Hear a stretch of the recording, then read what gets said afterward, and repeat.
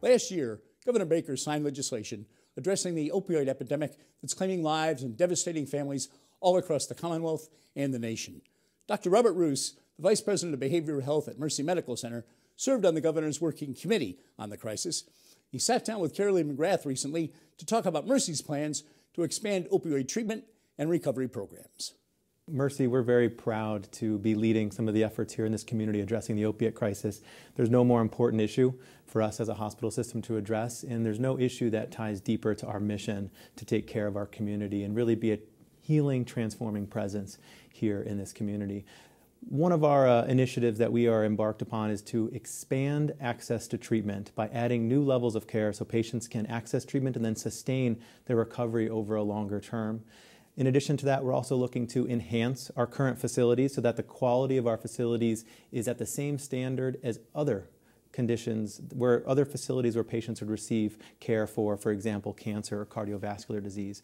And we're also really looking to step out as a leader and educate not only providers and the public, but also potentially policymakers and legislators about how important this issue is so we can lead to more change over time. So you have a different sort of setup, though. These are going to be beds that are sort of a step down from the traditional detox. Is that what it is? That's right. So recently we've been engaged in two major efforts to expand access to treatment. One of those is to expand access in our opioid treatment program, which is an outpatient-based treatment that combines both medication and therapy, which has been shown to be the most effective form of treatment over the long term for opiate addiction. And we have expanded our capacity to treat patients with methadone and therapy at our Holyoke location through renovations and increasing our staffing. How critical is that to have that time? Because I know about a year and a half ago, maybe 2 years ago, when we were talking about different ways to address the problem, one of the things that was brought up was after detox, people going back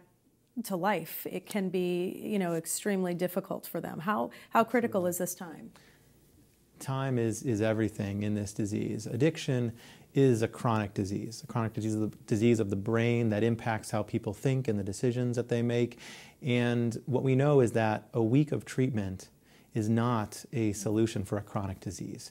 A week of treatment where people are receiving medications to detox or to stabilize from withdrawal is really an entry point where we can stabilize the body so that slowly you can start to introduce clinical interventions, different ways to think, different ways to understand why there's cravings, and different coping skills to mitigate that and to address that you start to introduce that over time so that people can sustain and self-manage those issues on their own once they return home or return to outpatient. But recovery can be a lifetime, can it? Absolutely.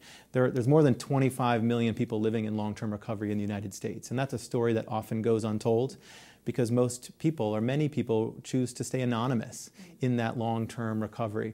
But what we know to be true is that when people enter treatment and they can sustain it, and they develop those skills and tools to sustain their recovery, it is something that changes the individuals, their families, and the community. Now, you were part of the governor's working group on this. Are you pleased to see the changes that have been made in the last year or so?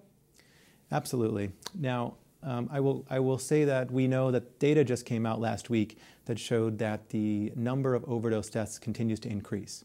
So from 2013 to 2016, the number of opiate overdose deaths has continued to rise. But I don't want the work that's ongoing to get lost in just that statistic. And because I think what we know now is that this is not a small crisis, and there is no quick fix.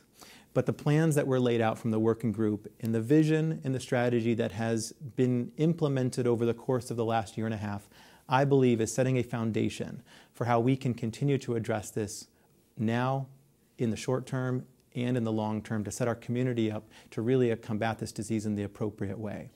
And how do you talk to kids about it? Because I know you're supposed to, and I know I've been told by different medical professionals that you need to introduce the topic. But as a mother, who's very anxious about everything that her kids can see and hear, my first instinct is don't tell them anything until they need to know it, which I'm sure there's probably doctors out there saying, oh my gosh, that's the wrong thing to do. But what is the appropriate age to introduce this? Yeah, so let me first start by saying you're on absolutely on the right track. Prevention is really a key part of this plan that the Governor's Working Group put together, as well as what the community needs to really help address and combat this crisis over time. And one element of prevention that is so important is working with young people. And that involves both education in schools, but it also involves the role of parents and positive role models in people's life.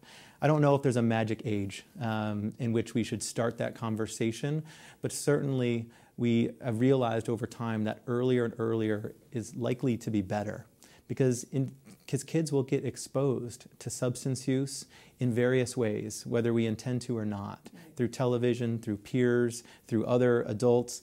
And the earlier we can start the conversation about the reality of what substance use or addiction can bring and help provide coping mechanisms to deal with stressors, tools to combat peer pressure, and provide positive, pro-social, active activities for our young people, that's where we will really start to see positive improvements in terms of the rates of addiction in my mind. Dr. Robert Roose, thank you so much for joining us today, and good luck.